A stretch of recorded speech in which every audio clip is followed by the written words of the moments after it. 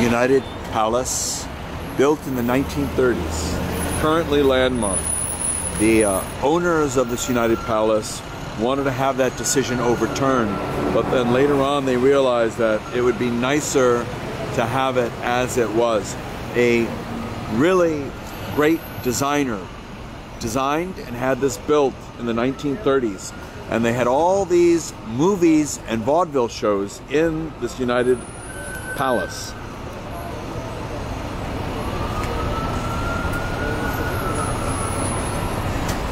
Right at 175th and Broadway. Just another view.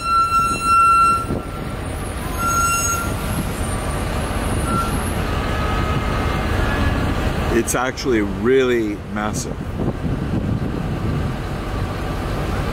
And it's a good thing it was landmarked, because this is the kind of space that would have been taken down a long, long time ago.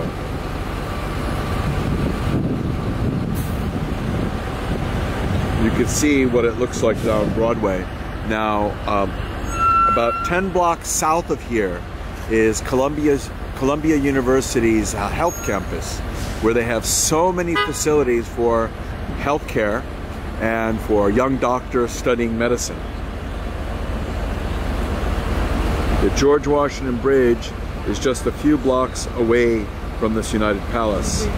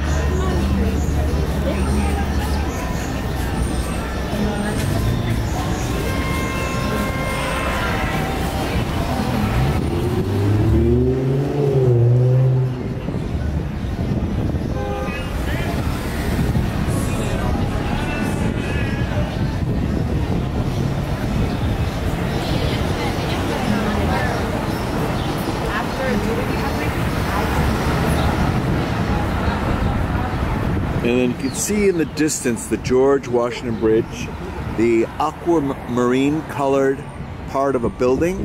That's actually a part for the bridge for traffic to go over to go to the bus station. But that's how centrally located this United Palace is. Just imagine in the 30s, 40s and 50s, this was a happening place.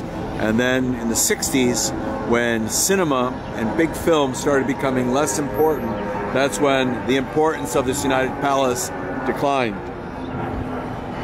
And here we just see a closer view of the entryway. Just a fantastic interior.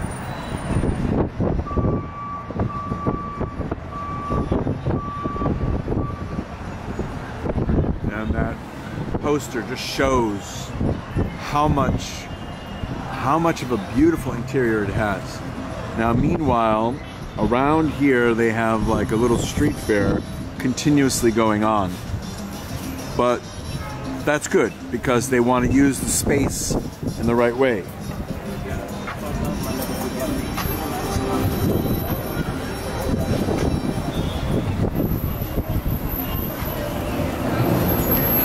Just see the beautiful facade, the beautiful architecture of this building.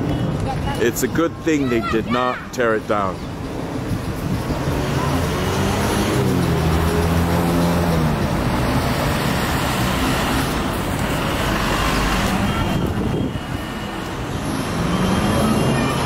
And here we'll just take a closer look at the facade.